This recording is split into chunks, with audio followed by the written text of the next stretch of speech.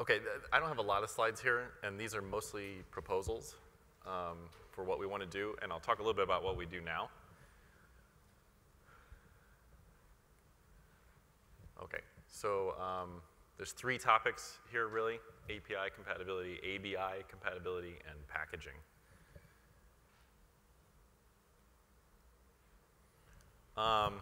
So real products are shipping with SPDK, so now is the time. We have to deal with this.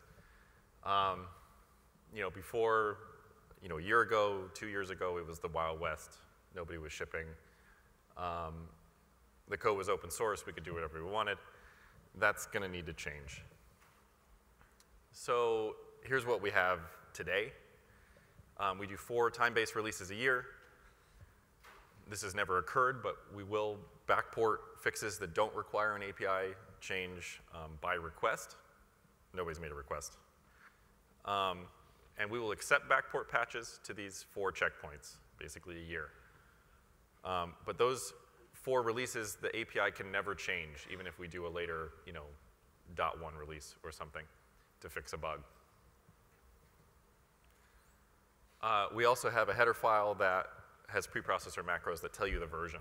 So if you're writing software that needs to work with multiple versions of SPDK, you have a way to detect what version you're on and change the code as needed.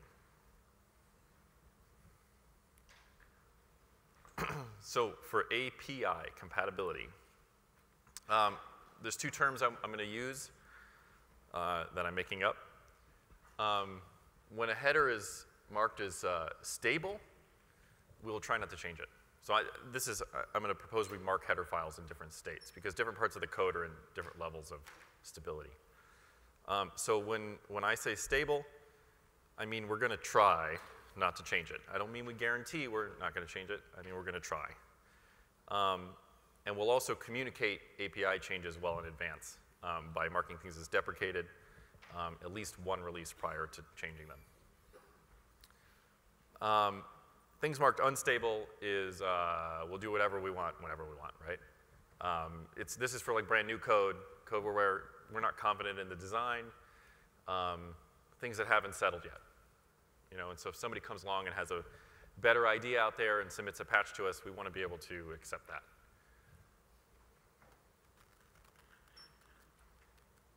Okay, so this assumes quite a bit of knowledge about the current repository, but things that I think could be marked stable today.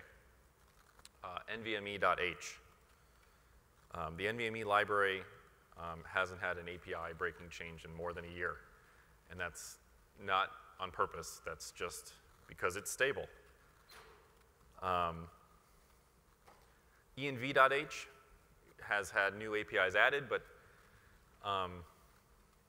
it's an important enough header that I think we need to deal with some level of stability here. This abstracts out non-POSIX functionality that we need from the environment, like allocating huge pages and such. And it's effectively a wrapper around DPDK. IOchannel.h is another candidate. This is one of the core functionalities in SPDK for allocating per thread contexts. And I think any changes here require massive changes throughout the code base, so I think we should be careful about this one. Then there's a bunch of minor headers, log.h, NVMe spec.h. Of course, that's just defining all the structures from the NVMe specification, so that one's fairly stable. Well, it's changing in a backward compatible way. Yes, same with NVMF spec. When we make changes to that, it's always backward compatible. And then there's just lots of little minor header files that probably could be stable, utility things. Unlikely candidates with varying degrees of unlikeliness. NVMF.h, I just rewrote that entire thing. So I don't think that's a candidate yet. There's still, NVMF as an entire spec and as a way to serve block storage is still recent. It's still settling on the best way to write an NVMF target in software. I think we're going to continue as a community to come up with new use cases and understand better strategies for managing this. So I don't foresee that stabilizing for at least some time. bdev.h, this one is more on the border for me. I think we've spent the last year doing a whole lot of work to flesh out the features of the bdev layer. And I think it's really coming along. So this is one of those that's may shift over to the stable category relatively soon. But there's a few more things I want to do there, and mostly from feedback here. SCSI.h, this is the SCSI library header. This one just needs to be cleaned up, but then otherwise would be stable, I think. We just haven't put in the effort to really think about it as an API.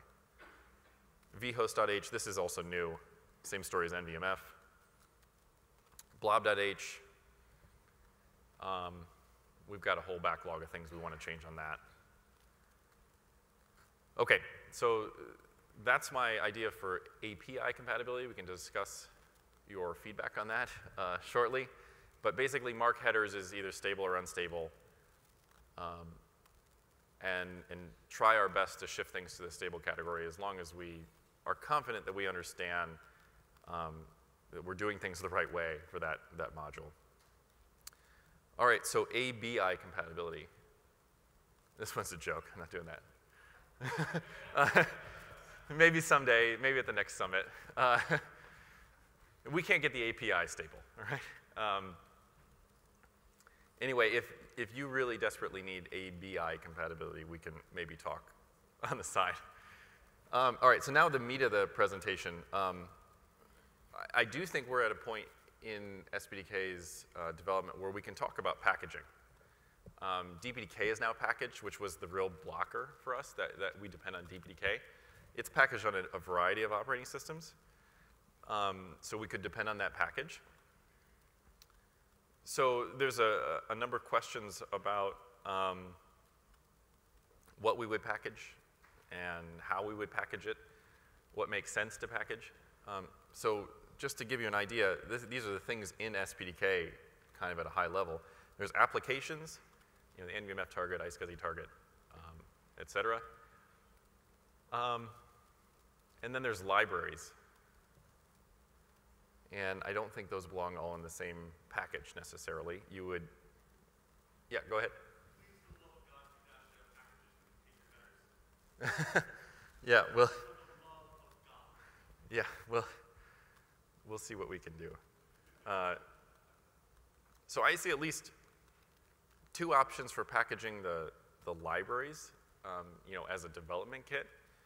We can either package static libraries or package a single large shared library. And then we also have to, of course, include in that package the headers. So I'm leaning toward, and I know a number of my colleagues at Intel are leaning toward packaging a shared library because it's easy. You just link it in. It's one thing. You link it into your application, and you're done. And then we can deal with ABI compatibility later on that one library. Static libraries do have some pros. You only have to link in what you need. But I think if you care that much, you can just download the code, build it yourself as a static library, and link in what you need.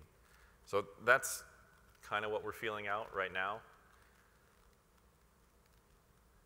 All right, in terms of packaging the applications, we recently made a change to where we had a bunch of separate applications, the NVMF target, the iSCSI target, the vhost target.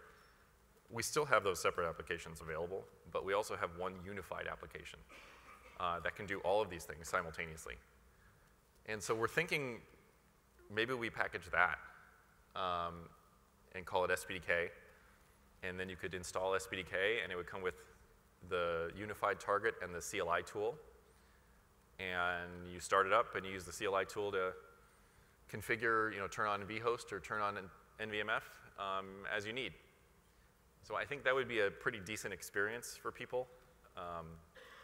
who are looking to just use the code in SPDK, not necessarily develop their own thing. And then we'd probably name the package of libraries SPDK Devil, right? Or whatever the convention is on the operating system for those sorts of things.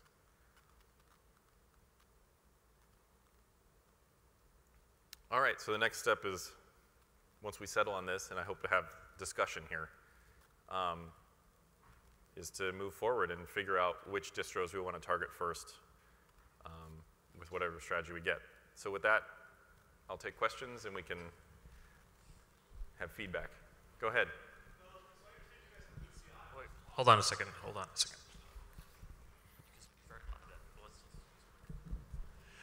So I understand you guys have good CI, which is awesome.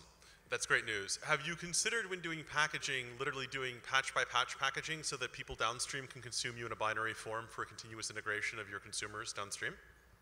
I mean, yeah, we would absolutely make it part of the CI system. Cool. And publish to a repo every time? Yeah, every patch would get built into the package. I'm sure, because otherwise it would break, right? So we would absolutely make the packaging automatic on every build. But we would still do the 4 releases a year, just because that's a management tool more than anything. Okay, that's cool. Excellent. Yep. Good question.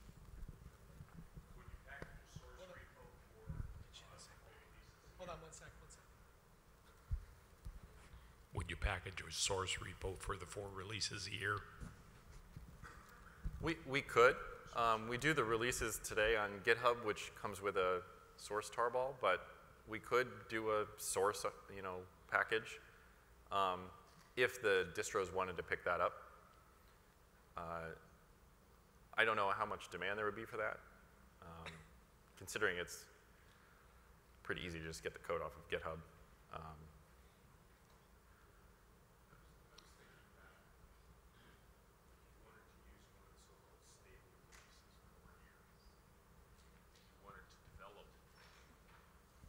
If you wanted to use those stable releases that show up 4 times a year or whatever, and you wanted to develop code to test in those environments, you could use Devel, but you might want to look at all the other bits of source and so on and so forth like that. So yeah, certainly if there's demand, that's not significantly more effort than everything else.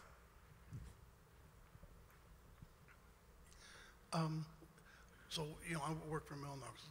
What we would vote for me, was the top line, but I'd add one more line, which is for embedded systems, people want to use Yocto as well. Okay. So those are my two cents.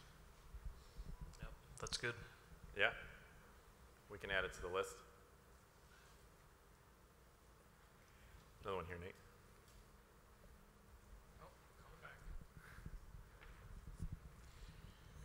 Are you seeing people use this enough with containers where you have to consider the lightweight bare metal operating systems that support container distributions, like CoreOS or whatever it's called now, and Red Hat Atomic? I don't think we have great insight into the distros that people are using it on right now, because we release source, so they just run it on whatever.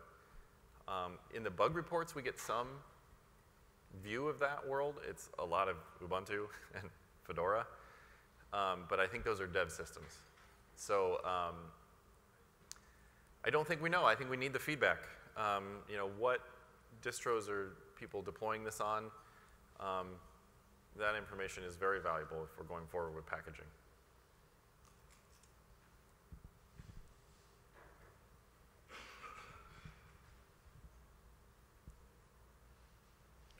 Any other questions for Ben? All right. Thanks, Ben.